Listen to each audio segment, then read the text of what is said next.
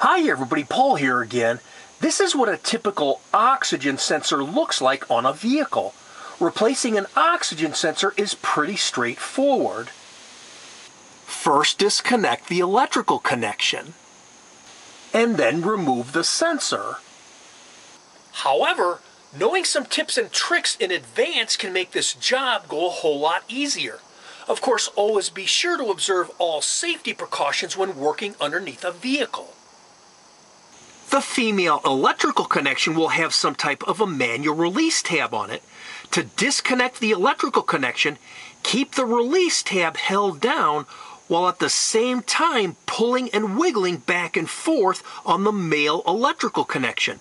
Do not pull on the wires.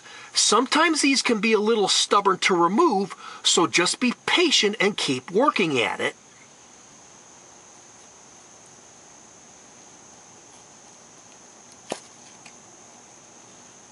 Before removing the oxygen sensor itself, I always first spray some PB Blaster penetrating oil on the oxygen sensor threads and then wait at least 15 minutes before trying to remove it.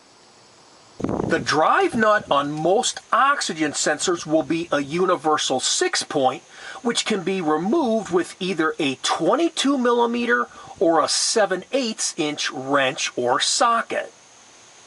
There are many different ways to get an oxygen sensor to break free.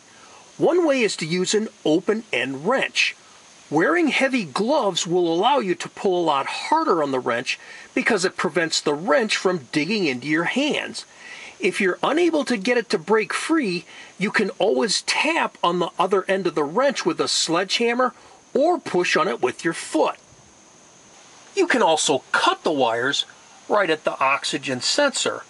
This will now allow you to use a closed-end wrench. Again, wear heavy gloves for maximum pulling.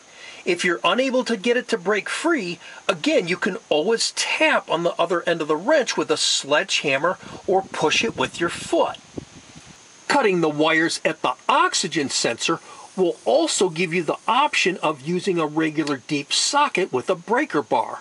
Slipping a pipe over the end of the breaker bar handle will also give you additional leverage should you need it. One big caveat is do not use a regular ratchet, otherwise you may damage the inside gearing on the ratchet due to the extreme force that you may have to apply to get the oxygen sensor to break free. Another way is to use special oxygen sensor sockets with a breaker bar like you see in this picture. A lot of auto parts stores will loan these out for free. Some oxygen sensors, or even an air-fuel ratio sensor, may contain a heat shield like you see here.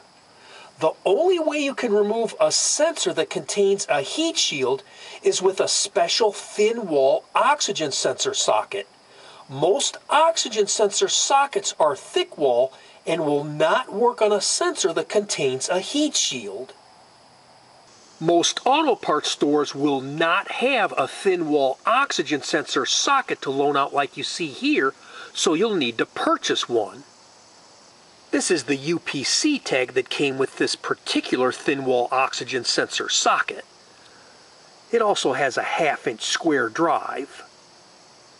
You can see here how even this thin-wall oxygen sensor socket has very little room to fit down inside the heat shield, which is why it's a necessity.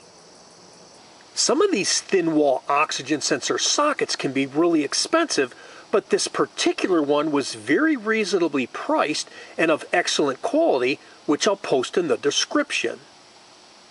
Before installing the new oxygen sensor, be sure to put some anti-seize lubricant on the threads, which will make it come out a lot easier the next time it's replaced. I hope you found this helpful, and if you like this video, please hit the like button below, share it with your friends, and please be sure to subscribe. God bless you and have a great day. Bye for now. Okay, Sparky, wait.